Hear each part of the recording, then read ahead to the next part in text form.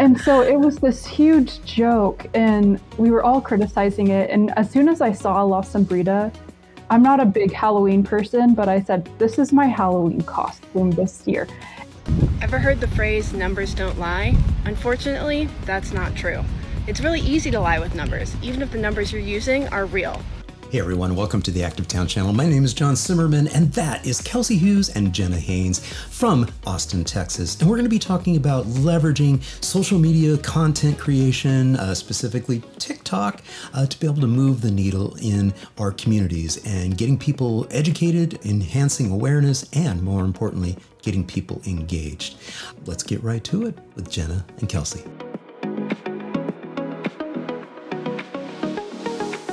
Kelsey and Jenna, welcome to the Active Towns podcast. Thanks for having us. Thanks, John. Well, hey, you two. I love having my guests just give a really quick introduction. So I'm going to turn the floor over to the two of you. Let's start off with you, Kelsey. Who is Kelsey? My name is Kelsey Hughes. I live in Austin, Texas. I love riding my bike. I just got an e-bike, and I love connecting through social media, particularly on Twitter, and more recently this year, I've been really into TikTok. I'm also a board member of Rethink 35, which is an organization fighting I-35 expansion in Austin and pushing for a better plan. Great. Jenna.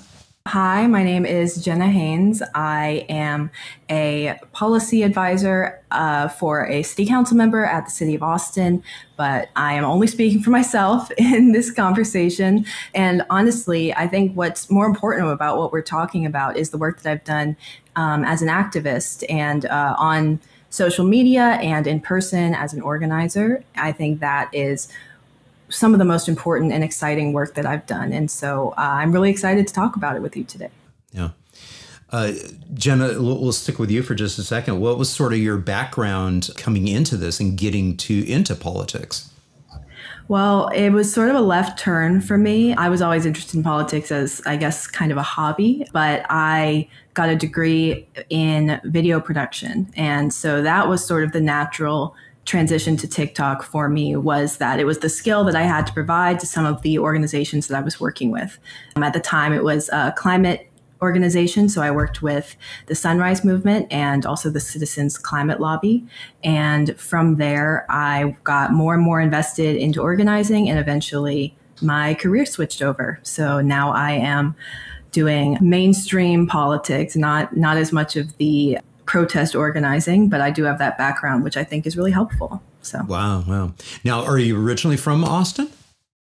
I'm not. I'm from Atlanta, Georgia, and a small town outside of Atlanta. And one of the things that I loved the most about that town was how walkable it was, how I never took a bus to school because it just wasn't necessary. And we would, walk to restaurants for dinner and that kind of thing. And when I moved to Austin and losing that was a big transition, and one that I was not used to relying on cars to get around. And so that kind of informs a lot of my politics surrounding urbanism. Wow. Interesting. Well, I'm sure we'll come back to a little bit of that in terms of that car culture shock that you have there. How about you, Kelsey? I mean, where were you from originally? I grew up in Enid, Oklahoma, which is a town of about 40,000 people. So similar to Jenna, I grew up riding my bike, walking around the neighborhood with my friends. But to me, the car was always a source of freedom because I could finally get out of the small town. Mm-hmm. So I have turned 360, and now I believe that not having a car is freedom. Right. What do you think caused that 360 turn for you? I know the 360 turn happened because I lived in Philadelphia for 3 years. Okay. And I could walk to my friends' apartments. I was introduced to biking in a city environment. Okay. I was just in a totally different world, and it opened my eyes to what was possible. Yeah. Interesting. Well, Jenna, I like to tease folks and say, I'm a a professional health promotion professional, public health professional with now a YouTube channel. So after 30 some odd years in public health, I find myself doing storytelling and interviewing people from around the globe and producing videos every day, day in and day out. So props to you for somebody who actually has a degree in doing this. I had to teach myself very, very quickly. Well, you're very good at it. So, well, thank you. So actually video is part of the reason why I wanted you both on the channel, because you are doing something very, very cool in both in your own little niches. In what I'm pointing to or you're trying to get to is this TikTok thing. And the fact that you are, producing this content and it's resonating with people. And Kelsey, I think this is how we actually finally got connected. Yes. Isn't that correct? I didn't know about you until the Barton Skyway TikTok. Yeah. Yeah. And in fact, let's pull the Barton Skyway TikTok up here and we'll play this. And in the beginning here, folks, Kelsey actually says Barton Springs Road. She means Barton Skyway in this, but yeah, let's play this real quick, and that'll sort of a reminder of how we got connected. So the city of Austin recently put in these flexible bollards on Barton Springs Road, and as someone who lives in this neighborhood, I thought it was amazing because I can bike safer, I can feel more safer as a pedestrian, there's fewer lanes of cars, and the cars are also driving a lot slower on this road. But then I found out the neighborhood people who drive cars started a petition to remove them and have 619 signatures. And as a pedestrian, I want these. And so I started my own petition. So please go sign mine and let's get more than theirs. I was like, who the heck is this? I mean, but I can't remember how we got connected. I mean, I know I produced a video on Barton Skyway as well. Can you recall? I can't recall how that kind of all played out. I mean, it was all playing out on Twitter because I'm not hanging out on TikTok. You repost your TikToks on Twitter, so or X or whatever we call it. But yeah. I repost the ones that I want to push out more broadly on Twitter. So that was definitely one because a lot of people from Twitter signed my petition. Right. And I think that you DM'd me on Twitter. We should verify that, but I think that's it. Yeah. Yeah, it may have been that because I was in the process of producing a couple of different videos, and I think it was about the timing of when Sam Balto from Portland was in town. And so I was taking him around and we shot a little bit of video out there on Barton Skyway, Barton Hills Drive, past the Barton Hills Elementary, so he could see the protected bikeways there for the school, because he's like, oh my gosh, I'd love to have a protected bikeway, to my elementary school. He's a elementary school teacher, physical education teacher, and does the bike bus there at Alameda Elementary. So I think that's how that all came together. And yes. And it's not that TikTok was new to me. I had already interviewed other TikTok influencers from around the country, because it's really something that's taking off is urbanism on TikTok. And it's for me, being an old gray hair, it's like really, really cool to see that these things that, we've been in the trenches working on for many, many decades are being passed off to a new generation and leaning into a newer platform and video platform. Jenna, talk a little bit about that, because you have that formal education in video production. You spent time in some rather formal video production houses and producing, sort of like that YouTube channel sort of stuff, like what I do.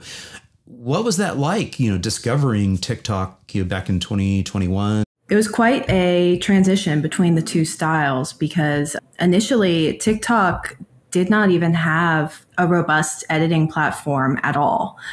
Now there's an entire screen that you can go into where you can cut clips and rearrange them. When I first started making TikToks, you couldn't cut TikToks except at the very beginning and the very end. That's the only places you could trim it. You couldn't rearrange clips. If you wanted to rearrange things, you would have to go back and actually click like redo, and you would have to refilm it and hope that it made sense. And that was definitely a big transition from working with, I was a Premiere Pro user, and that is certainly more robust than TikTok is even now. But that initial transition of basically that old style, like record with a camcorder and export directly to a VCR, which is how people used to make home videos and stuff like that, was definitely tough. But I think, the potential in TikTok. I had been talking to folks about making my own YouTube channel or something along those lines because I wanted to get some of these political ideas that I had out in front of people. And it was, pointed out to me that there's a platform that's massively growing during the pandemic with people who have I think they had 6 times their users in the first month of the lockdown, just because people heard about it. It was the new thing. And the most important piece is that it wasn't oversaturated already because people were intimidated by it. People are intimidated by the concept of filming. It's different from, I don't know if I can curse, but go for it. Shit posting on Twitter takes a lot less effort, Yeah. So when seeing that take off and knowing that I already had the skills of just structuring a video alone, it seemed like kind of a natural transition, and it paid off pretty well. So I am really glad that I decided to do that. But at the beginning, I'll tell you, it was definitely a struggle. We have to play, Jenna. This is one of my favorite ones from oh man, from your thing. It's this one. My most recent. Yeah, this is freaking amazing. And I was out at the big rally filming it so that Adam could start releasing, some of the videos from the big rally there. Right. And so I had my big cameras running and I was walking around with my GoPro and getting some, crowd reactions and all that sort of stuff. And then I turned all that stuff over to Adam because I'm too busy to edit it right now. And he loves editing it because he has a background in video editing. And so he's making his way through it. But yeah, let's play this. Welcome to your new normal. That's right, Austin residents are going to see a huge expansion in the highway that runs through the center of the city. This huge expansion is going to have a really negative effect on the environment of the city of Austin and the people who live here. It's going to worsen light pollution, sound pollution, air pollution, even particulate matter from car tires. So what can we do about it? We can attend the Wider Won't Work rally against expanding I-35 this Sunday at 11 a.m. in Austin. Greg Kassar will be there, I'll be there, and I hope you'll be there too. Because this is not what Austin's future should look like. I love it. That is so good. Oh no, not again. Kelsey, I don't know if you have this problem, but watching myself, I'm always like, no. It's a little weird. It's a bit weird. Yeah. Well, so talk a little bit about that. I mean, that's one of the things that a lot of people have trouble with in trying to produce content to try to move the needle, to try to influence others and try to tell the narratives and tell the stories.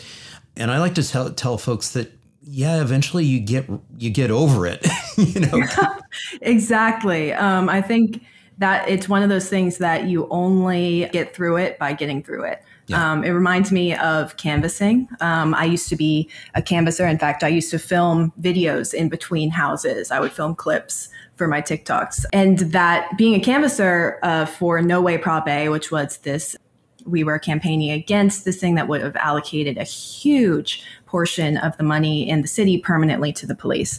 And so I'm sorry, I don't know if you can hear my cat hissing at me, but okay. She was trying to it's all good. They hate me. It's fine. This is a cat-friendly environment. Well, that's good because there's a lot of cats in the videos, I gotta say. It was one thing that you get used to for canvassing, especially something as controversial as police issue canvassing, you get used to rejection and you get through it and it stops bothering you. And that was really huge for me, taught me how to network. It's been really useful. And I feel like TikTok works the exact same way.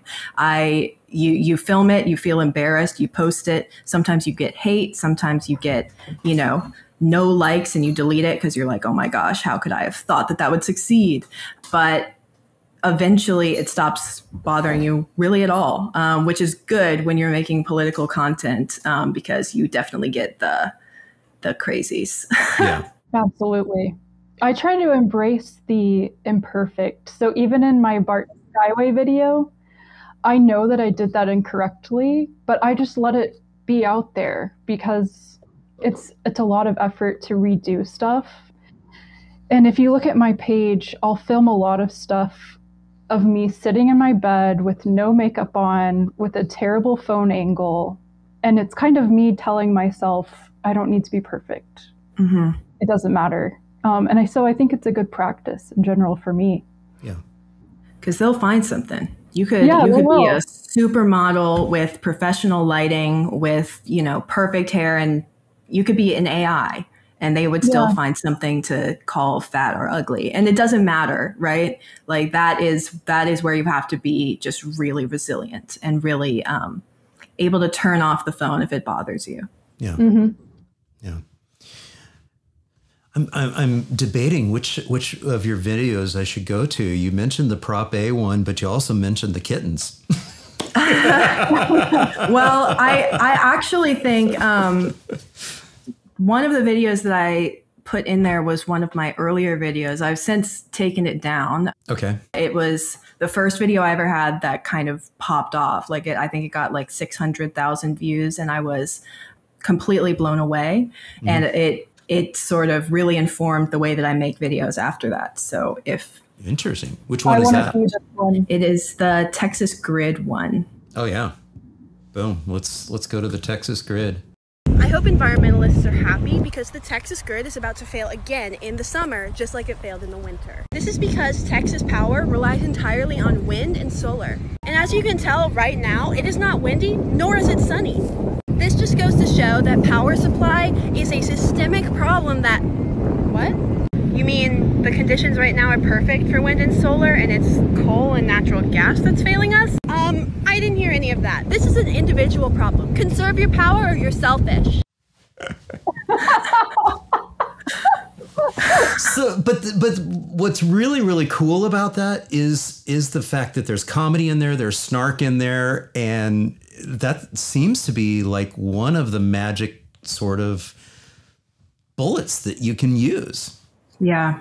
Making people laugh. But I'll tell you that informed my structure for a long time after that, because the reason it went crazy is because it got a bunch of comments right at the beginning saying, oh my gosh, I thought I was on the wrong side of TikTok. Oh my gosh, I thought that you were a Republican. I typed out a whole paragraph and I deleted it. And that is, I knew this intellectually, but it hadn't really clicked how much if you give people something to grab onto in your video, they will talk about it. They'll keep watching to see where it goes. That's why I think embracing the imperfect, like Kelsey was saying, is such a great way to talk about it, because truly, if your videos are perfect, that means they're not going to get any kind of response because there's nothing to add. So I'll misspell something, I'll use the wrong photo, or for a long time I did videos where I would start it and the first sentence or two sounds like you're on a Republican TikTok, and then it kind of takes a left turn. And I figured out that just if you give people a reason to kind of knock out of their scrolling haze and be like, wait, what's going on? That really will boost your success and get your message out to more people. So, well, I need to try this. Yeah, part of it's a hook, right? Mm-hmm. Are you noticing that too, Kelsey? Is like something that is like, is almost like a hook. Maybe it's a little comedy routine. You did a whole comedy routine on the silly shade structures, sombritos or whatever they were. Did you see her Halloween costume? Oh my gosh! Yeah. La Sombrita. So give the background on it. Oh, La Sombrita. I think La Sombrita was announced when, like, May or June. Yeah. So anyone who takes the bus, especially in a hot place like Austin, knows how miserable it can be waiting for the bus in the heat.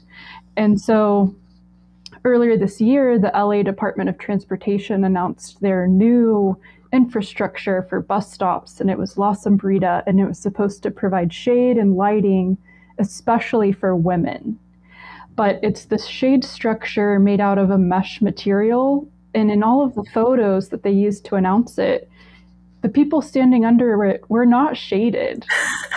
And so it was this huge joke, and we were all criticizing it. And as soon as I saw La Sombrita, I'm not a big Halloween person, but I said, this is my Halloween costume this year.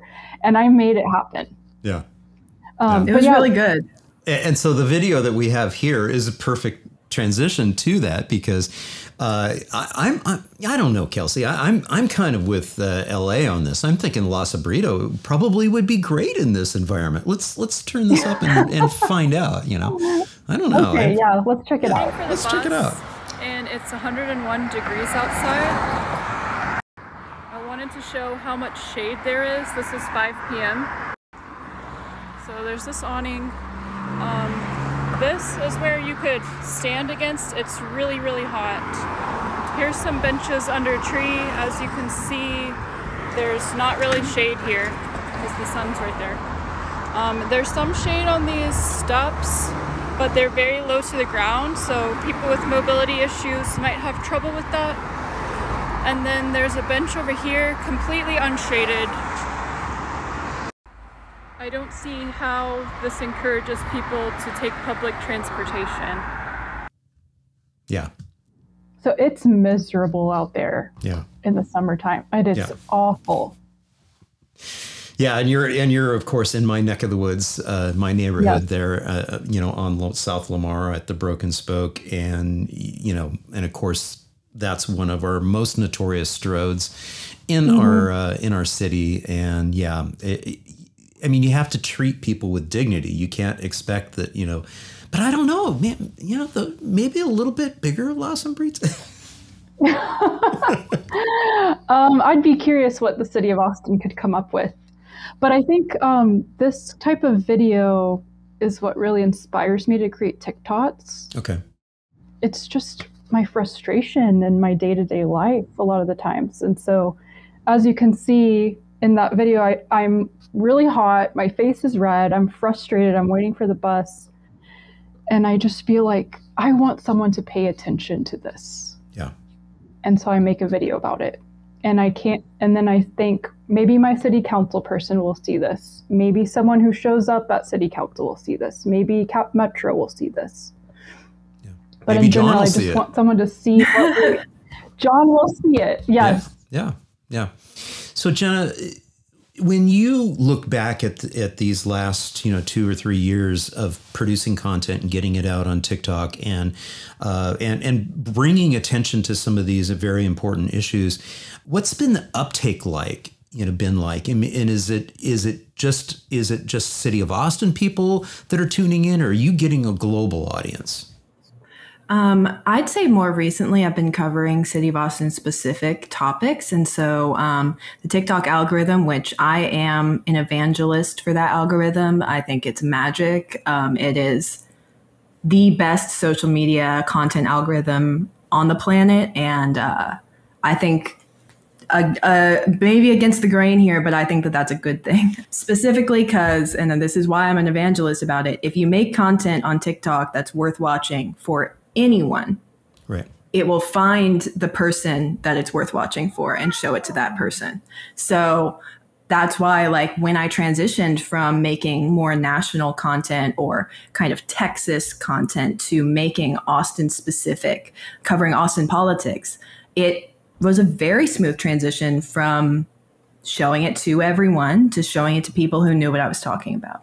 That, certainly shrank my audience, but I don't need someone in Maine. I'm sorry, their cats are still attacking my setup. I don't need someone in Maine or in Washington to see my Austin content. And so like a smaller viewership is natural, and I was fine with it. So I'd say when I realized that having a smaller audience meant that I was communicating with the exact people I wanted to reach, as opposed to casting a really wide net, getting a lot of viewers, but most of them were people that had nothing to do with the topic I was covering, like the Texas grid. I've been a lot happier with the setup that I have now. And that has been a really interesting transition, because initially, I'll tell you, seeing numbers go up on the follower list and on the likes counter and stuff, I mean, that's incredibly rewarding. But like, that is not what my goal was. And so dialing into like I said, a smaller audience that is more focused on the issues I actually care about has been really, really rewarding in a more real way. Yeah. And Kelsey, your approach has been a little bit more, as you mentioned earlier, being out there and basically experiencing life and expressing your frustrations and putting it out there. And this is a two video series that's a little bit of a success story. So let's play this and we'll talk a little bit about this and how surprised or not surprised you were at the success.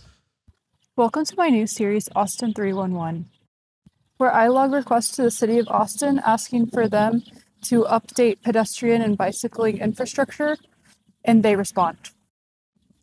We're at the Ann Richards School for Girls. This is a new middle school and high school building in South Austin, next to an In-N-Out, which is very popular.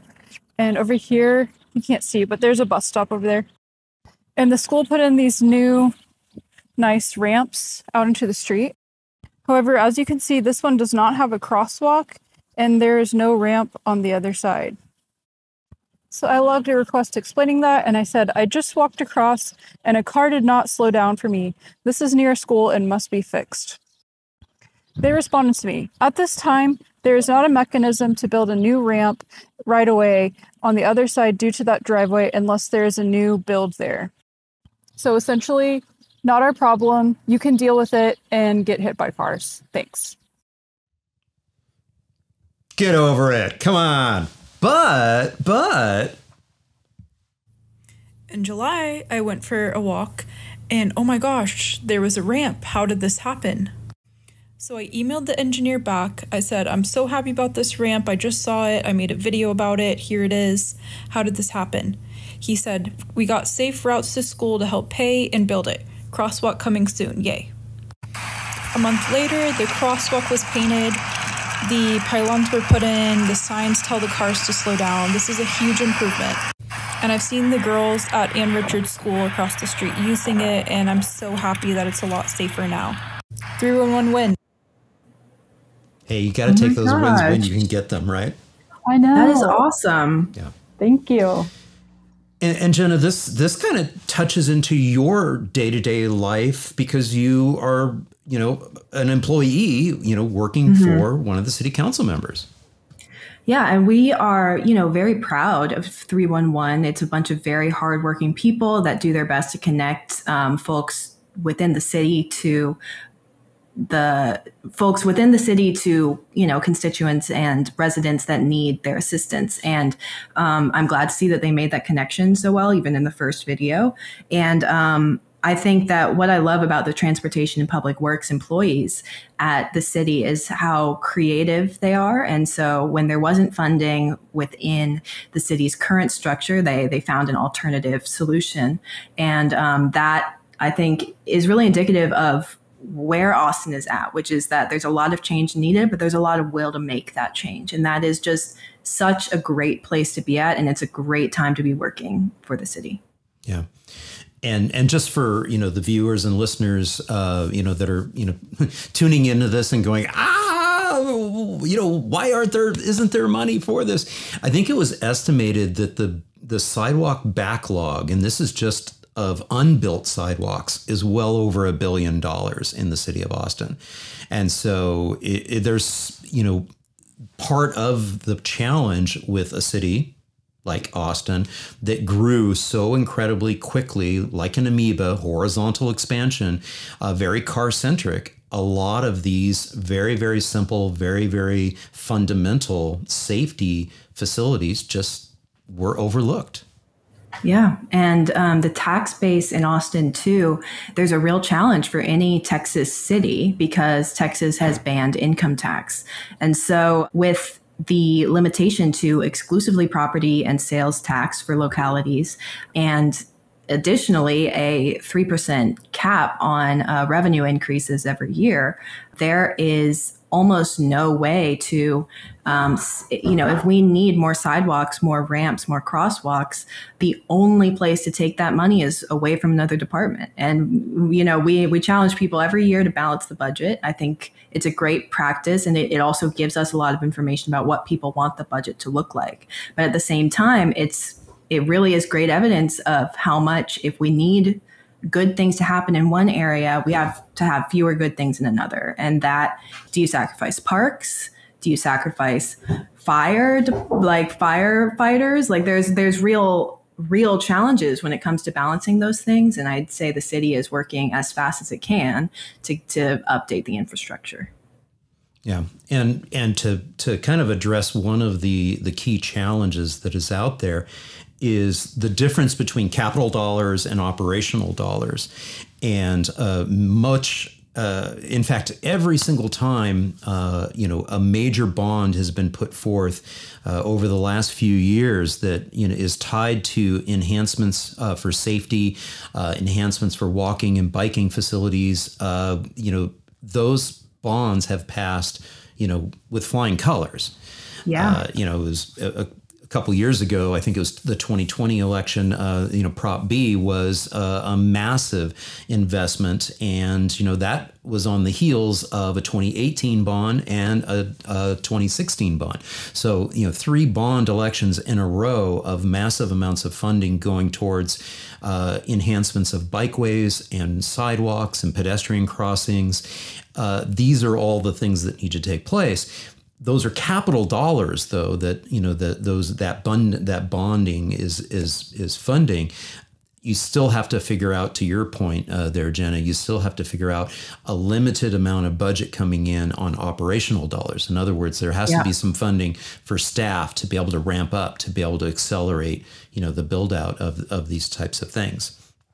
And throwing around dollars, you look at the bonding funding that the city has raised, the voters have actually approved, dating back to, I believe it was 1982. It's like 1.6 or $1.7 billion worth of funding associated with active transportation and trails and bikeways and things of this nature. And I got these numbers from my interview with Ted Siff with the Austin Outside, who has been one of the community advocates that have been putting a lot of these bonds forward, helping move these things forward.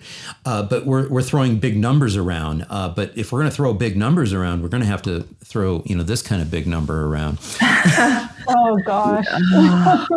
So the State Department of Transportation, TxDOT, is saying that they are going to jam an expansion of I-35, down the throats of Austin once again. The fact that I-35 was built in the first place was a bit of a controversy that shouldn't go unnoticed. But right now they're saying, what is it, $4.5 billion? I think that's a gross underestimation. I'd say this is definitely a $10 billion, if not more, project here. And it's problematic. Kelsey, you're on the board of this institution, this organization, Rethink 35. Talk a little bit about what we're trying to do from a movement standpoint to let people know about what this expansion really is. From a movement perspective, we just held a rally, which was, I think, a huge success. So, which is that video of Jenna's that we watched. Yes. So Jenna made a promotional video for us, and we had hundreds of people come out. And it's really amazing to me how many people still have hope that we can stop this thing. And I have the most hope that we can, or else I wouldn't be doing this. But we have people at all levels of government who are with us. We had Greg Casar come out, who was a U.S. congressman. We had 2 of our state representatives send their support. We had so many city council people speak at the rally, community advocates. And so we're in this current timeline where TxDOT has published their final plan. They plan to start construction early next year, and we're trying to stop it. So the current plan is through a lawsuit, and more details to come on that. But in general, we need people to be making noise. Yeah. And you just mentioned our representative, Greg Casar, former city council member as well. Let's hear from him, because this is him at the rally. And I walked into this rally just with this incredible new surge of hope and of energy, because I thought back to over 8 years ago when I became an Austin City Council member, and there wasn't a majority of us standing up against I-35 expansion. There wasn't a rally of hundreds of people ready to stand up against TxDOT. This movement has grown so much. It's brought so many people together, and I know that together we can win. What do you guys think?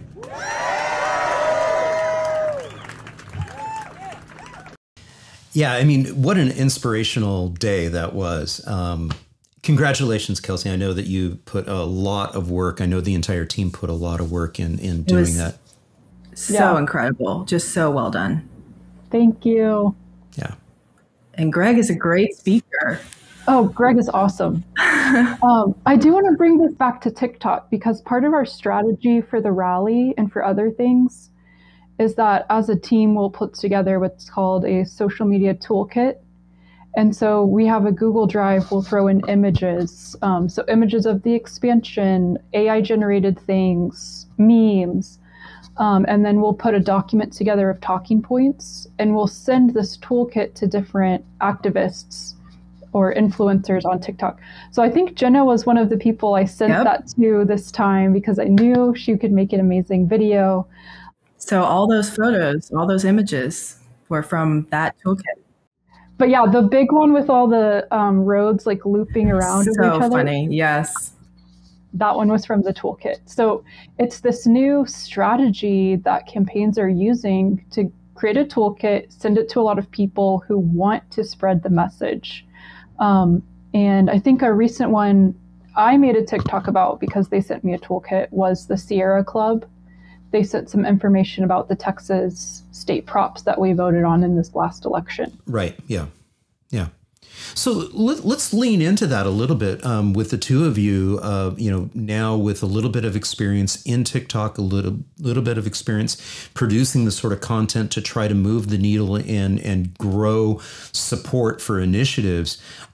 Any sage advice and for people around the country, around the world who are watching this or listening to this and would like to try to grow their movement? Any additional points other than the toolkit? I think the thing that Rethink is so good at, and the thing that makes them so successful online, is the varying jumping in points that they provide. Like, it's such a deep rabbit hole, right? Like, understanding why this is happening, how it can be stopped, that kind of thing. There's so many complex answers. You could talk for hours about it, and I'm sure we could right now. But they provide sets of information that are for the person that has no idea what's going on and wants the most basic intro, to, someone who has maybe tried to stop a highway in another city and wants to see how it applies to Austin. Their website has all this information. They provide content that targets people with different levels of knowledge and different experiences with activism. And they also provide ways to get involved that are anything from signing a petition to making calls, to actually showing up in person, to actually being an organizer. Those are all things that you can access. And so it allows people to find exactly what they're looking for the first time they look, which means you're not trying to get people's attention over and over and over, because the first time you get someone's attention, that's the time they're the most likely to act, in my opinion. I would say if I'm thinking about advice for people who want to do similar to Rethink 35. We have really found another organization doing work that we really respect, and we formed a relationship with them and gotten a lot of advice from them. That organization is StopText.I-45 in Houston. So I have just received so much wisdom from the people in that group about how to handle volunteers, how to do canvassing, just everything. And so I think just reach out to someone you admire and try to form that relationship. Yeah, very good. Very good. Any additional ones, Jenna, advice? I mean, we can get into TikTok editing specifics if you want to. I want to learn this, actually. I think if you want to pull up one of the kitten videos, that's a great example of my rule, which is viewer retention is everything. And I call these guys, I got two right here to pick from. I'll take this one. They're my little viewer retention machines. Yeah. I'll let you just sort of talk over it because really what becomes obvious through this is you have co-stars. Yes. And I know I look like a real cat lady right now. I've got 4 cats in my house right now, but they are fosters. And I was just going to say you're fostering them, right? Yes. Well, he's actually featured in the video we're watching now. So he did stick around. He won me over. But this guy's going to her permanent home pretty soon here. So thank you. Thank you for doing that. Yes. No problem. It's great because you get what I call perma kittens, because the moment they're not kittens anymore, they're out of my house. So they're so good for these videos. And the great thing is it's a symbiotic relationship. If anyone comments asking me, oh my gosh, like where the heck can I get that kitten? I'm like, here's the link. And it has made it so that a lot of the kids that I've adopted out, some of their adopters found them through a politics video on TikTok. And that has been really successful because there are so many kittens in Austin, Texas. You're getting me on my animal services soapbox, which you don't want to do. But I think your point though, Jenna, is that it humanizes the experience. Yeah. There's so many ways to accomplish that too. I tend to try to go for a more professional brand, but I've seen people do. There's another example. There's a woman whose account I can't remember. If I can, I'll send it to you. But she starts every single video. She puts her phone down and she starts putting on lip gloss. And what it does is it makes the video feel like you're on FaceTime with a friend. Right. And it is just, I had always really enjoyed her videos, and I never really processed that she did the exact same thing at the beginning of each of them. But it really makes them, like you said, it humanizes the person talking. And when you're talking about something as wonky as a highway expansion, or I've done videos about elder care and about, the city of Austin in-depth budgeting processes. You need a human element, and just being a human talking about it is not enough. Not with the attention spans the way they are right now. Yeah. So the kittens help. Yeah. Yeah. And, for you, Kelsey, with your kind of really leaning into the challenges that are out there, you're sort of humanizing it in the realm that you're like bringing us along with your walk and taking us along with taking your cat on a ride. You're taking us to the grocery store. But I do want to play this video here that you sent over today.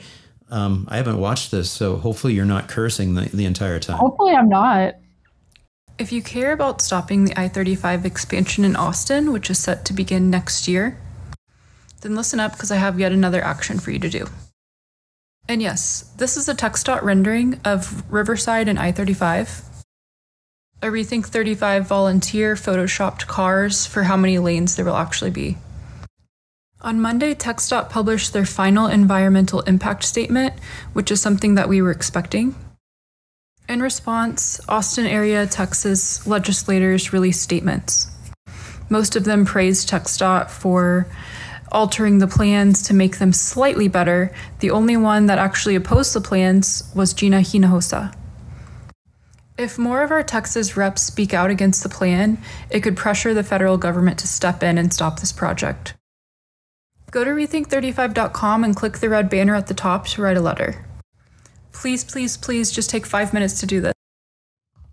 So when you put a plea, an action item like that out, Kelsey, I know you're putting it out on TikTok, but then you're cross-posting it to other platforms, including, again, Twitter/X. Twixter. I've been calling it Twixter lately. That's not bad. That's not bad. I like that. What's that response been like? I mean, is it crickets? Do you immediately see a little bit of an uptick in people, doing the call to action? Absolutely. And I can usually watch the amount of letters that come through after I post something like that. So yeah, it's been really successful. The only drawback is TikTok releases special features to you as you grow your audience. So one of those features is link in bio. And I don't have that feature because I still need 1,000 followers. So please follow me. But that's why whenever we have right a call down to there. action, when we have a call to action, I ask the people who do the website to put it on the banner so I can screenshot it and point to it. And that's been really helpful. Another thing about that TikTok video that not a lot of people know is that led me to actually meeting my Texas rep in person. She invited me to the Capitol to talk about I-35, Right. Wow. which was incredible. So Gina Hinojosa invited me to talk, and I told her about the history of our campaign and where we are now. And what happened is she ended up speaking out against the project after that meeting. She spoke out against it at a town hall where she was the only rep on the stage to do so. And then she sent in a video for the rally, which she would have been there if it wasn't a special session. And then James Tallarico also supported us after that. That is awesome. Wow. Like I said, that algorithm will connect you. Absolutely. Yeah. Good stuff. What have we not talked about that either of you would like to leave the audience with? I'd say the value of visuals. You know this. You were telling us about trying to keep things interesting, switching between formats, that kind of thing. And I've noticed when you're talking about, like I said, wonky budget policy, the value of having something for people to look at. Like I said, talking about it's the same reason that you want to have something interesting or confusing in the first 3 seconds, because people need something to grab onto. And I think I shared a video about Prop A from back when I was a canvasser that had some of the kind of on-screen demo that I'm talking about. Right. Ever heard the phrase, numbers don't lie? Unfortunately, that's not true. It's really easy to lie with numbers, even if the numbers you're using are real. Let me give you an example. So in my city, a right-wing group is trying to divert a bunch of funds to the police from other social services. Their justification is, guys, it's only 1.2% of the entire city budget, and the police are currently understaffed. They need it. And yeah, all of those numbers are technically real, but they don't tell the truth. They got that number, 1.2%, by dividing the lowest possible cost estimate of this measure, $58 million, by the City of Austin's overall budget, $4.5 billion. But it's super misleading. If you take a much more accurate estimate, $120 million, and divide it by the portion of Austin's budget that can actually be moved around, $1.2 billion, you get 10%. Both sets of numbers are real. Only one of them tells the truth. This measure wants to cut 10% of city service money and give it to the police. Boom. Yeah. And that video, I think, was very successful. And it was because I gave some piece. Like, imagine that video without something on screen to look at. It's me talking about percentages and 48 million versus 120 million. And it's not interesting, like, genuinely. And so the addition of just something on screen for people to grab onto makes a huge difference. And that is what makes TikTok so useful. It's the whole point of TikTok is that you are constantly evaluating the time that you're spending on each post. That's not how Instagram works. That's not how Twitter works. When you're on TikTok, the person scrolling is actively making a value judgment about what they're watching. And I think that is why quality, or at least I won't say quality, because there are people with much better TikToks out there than me that don't necessarily do as well. But engaging content makes a huge difference in how well your content performs. And I don't think that there's too many other I think that it's much more of an effect on TikTok, or really any video platform, than most other types of content. Yeah. So Kelsey, really, most of your content that you're producing and putting out there, you're trying to get action. You're trying to get engagement. You're trying to move the needle. And in some ways, you don't want just a thumbs up. You don't want a lot, it's like, yeah, I want eyeballs, but really you want somebody to sign the petition. You want somebody to show up to an actual rally. And so close us out here by talking about, leveraging that philosophy of the content that you're creating and the other members of the team, because really, for you and for this movement, you're really wanting action. You really want people to get engaged and actually show up in IRL, in real life, out on, at a rally. Yeah, while I was planning the rally, I got advice from another Rethink 35 volunteer who's ran rallies for hundreds of thousands of people. And the main thing he told me was people will show up if, number one, they believe it's important for them to show up. And number two, they know someone else who is going to show up, who they can meet there. And so I was always keeping those things in mind as I was creating content. And for me, I think the relationship building and letting people know that I want them to be there, I'm expecting to be there, has been huge for me. So I've made relationships with people on TikTok, and I met them for the first time at the rally. And I was DMing them, a week, days before, hey, are you going to be there? I can't wait to meet you. Same on Twitter. I met so many Twitter friends for the first time at the rally, and it's because I really made an effort to form that relationship with them and reach out to them and let them know I really care about them being there. It's not easy. It's just really impressive. Yeah, I mean, it's way easier, especially when you have an algorithm working for you to do a little bit of the work of getting the content in front of the eyeballs that will resonate with those eyeballs. It's a whole nother thing to get them to the next level, to actually click through and sign a petition, to actually show up in person at a rally. Kudos once again. Thank you. That was a fabulous event. And thank you both so very much for joining me on the Active Towns podcast. It's been an absolute joy and pleasure. Thank you, John. It's been really fun. Hey, thank you so much for tuning in. I hope you enjoyed this episode. And if you did, please give it a thumbs up, leave a comment down below, and share it with a friend. And if you haven't done so already, I'd be honored to have you subscribe to the channel. Just click on the subscription button down below and ring that notifications bell.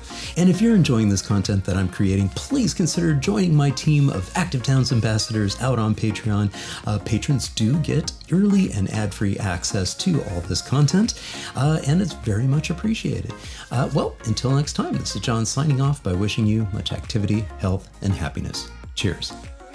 And again, sending a huge thank you out to all my Active Towns ambassadors supporting the channel on Patreon, Buy Me a Coffee, YouTube Super Thanks, as well as making contributions to the nonprofit and purchasing things from the Active Towns store. Every little bit adds up and it's much appreciated. Thank you all so much.